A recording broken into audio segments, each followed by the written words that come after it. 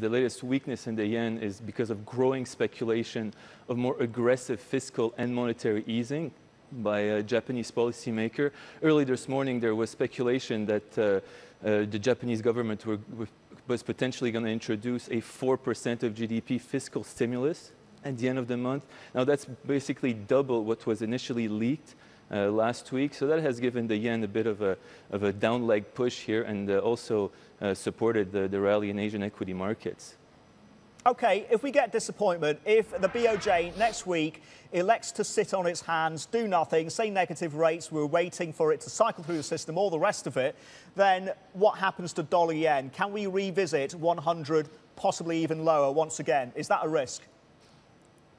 Certainly, expectations now have been ramped up for some kind of aggressive measures, both on the fiscal and monetary front, from Japanese policymakers. So there's clearly some room here for disappointment.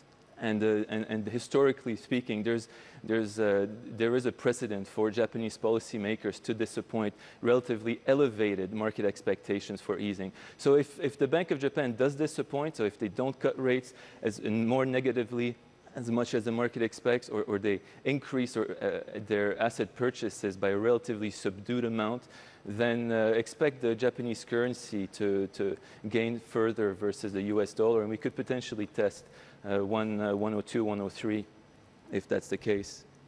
Understood, Elias. ECB, and how do you approach the euro? Because the Reuters copy seemed to sum up Mario Draghi's predicament quite neatly. They say this: the trick will be to sound dovish enough to signal readiness to act, but without committing. Does that sound right to you? What should we expect, and how do you approach the single currency? I think, sure, you're bang on right there. I mean, that's precisely what we're going to see from the ECB. Obviously, it's widely expected that policy rates and the monetary policy in general by the ECB will remain on hold. However, we expect the ECB to warn again that the risk to economic activity in the Eurozone remains skewed to the downside. And that will keep Eurozone swap rates under downside pressure and weigh on the euro versus the US dollar specifically. OK, Elias, just a quick one on the yuan, the Chinese currency. What are the signals telling you? Because we've seen almost a stealth depreciation in the yuan. The macro picture isn't shooting the lights out.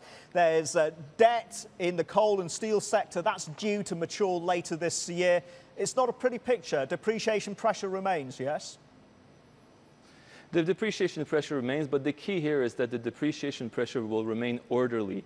I mean, it's interesting to note that the renminbi has only fallen by 3% versus the US dollar, and on a trade-weighted basis, it's only down 5%. What's more interesting is that volatility on the renminbi remains relatively muted, especially relative to currencies in the G10.